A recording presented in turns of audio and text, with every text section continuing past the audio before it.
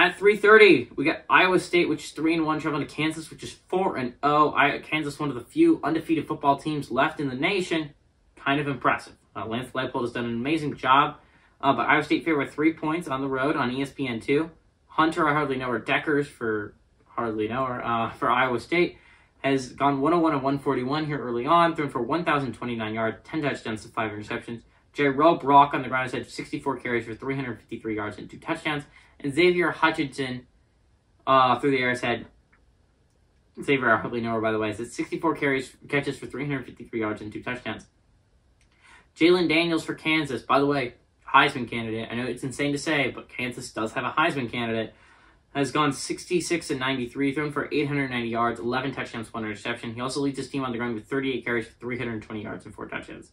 Lawrence Arnold is leading the team with receiving yards, 14 catches for 194 yards and a touchdown.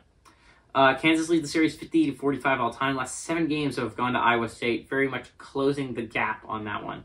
From 2015 to 2021 for Iowa State. Last Kansas victory was in 2014. ISU also has won 11 of the last 12 games they've played against Kansas.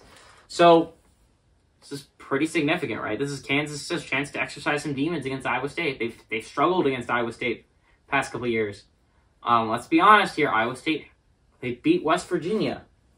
That was their victory in Big 12 play so far. And it took overtime to decide the champion. Let's be honest, West Virginia isn't the strongest football team in the Big 12. It's just not. So I think this is going to be really, really kind of interesting for Kansas, right? They're playing an Iowa State team that gave Baylor a run for their money, that beat a pretty solid Iowa team in Iowa. Obviously, it was in Iowa, at Iowa. I think this is the possibility of being a really good football game, kind of under the radar football game because neither of these teams are ranked. But Kansas with a victory most definitely will be ranked next week.